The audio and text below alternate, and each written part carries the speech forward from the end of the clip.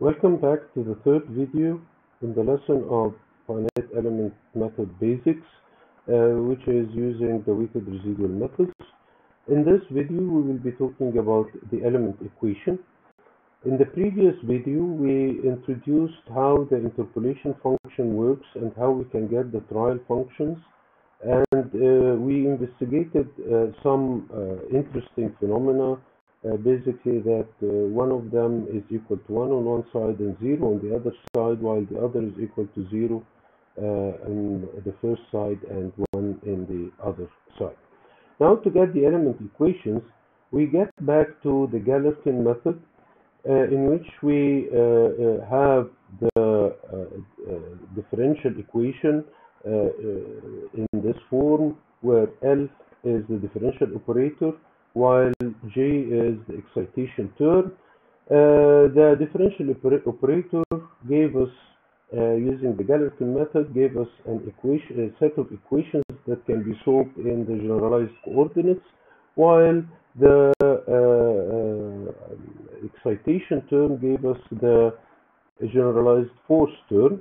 This system of equations can be solved. We also called this matrix the stiffness matrix or the system matrix, and this is the generalized force vector. The general term for the stiffness matrix is given by this equation, while the general term for the generalized force is given by this relation. This is a quick review of the Galerkin method. Let's use that now on our bar problem. The differential equation that governs the bar problem is given here, with the unknown function u representing the displacement at any point, while the differential operator is the first derivative acting on the modulus of elasticity times the area multiplied by the first derivative of the displacement function, which means that this is a second order function. If E and A are constants, then we will have the second derivative directly, the second derivative of U. The excitation term here, f of x, is a forcing function that acts on the surface of the bar.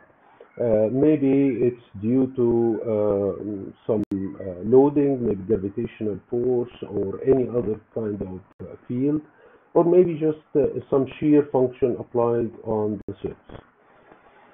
Using the interpolation functions into the differential equation, we will get this equation unbalanced. So we will have the residue appearing on this side. Applying the Galerkin method, we will get back to what we already had before. Now, if we perform the integration by parts, we will get the boundary terms, which can be moved to the right-hand side to also act as excitation terms. These boundary terms will appear very clearly when we apply nodal forces to our element. Now let's recall that on the boundaries we have the values of n1 and the values of n2 given by these relations, while the derivatives are constant everywhere, so we also have these derivative relations. We can substitute that into our weighted residual integration relation, and then we let j equals 1, so uj nj here will be n1 in these all these terms, so the equation will look like this, while for j equals 2, this is what we're going to have. Actually, if this looks too much, don't worry about it. It's just the mathematical foundations that we're going to be using. However, I'm going to be introducing how to perform all this using vectors, which will make our life way simpler. When performing the integrations, we will get the system of equation in matrix form with the stiffness matrix, the typical stiffness matrix, which we always see in bars or like elements, 1 minus 1 minus 1. The force term, the excitation term, this comes from the distributed force, while this term comes from the boundary values of the load, P1 and P2, then that may be applied to the end points of the bar, all in compact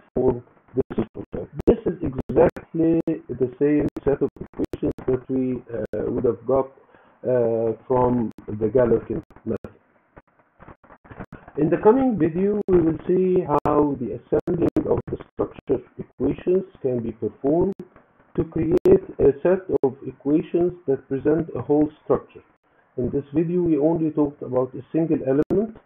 Given all the information we can know about that single element, we can create this element equation, but now we will use that element together with other elements to create a whole structure.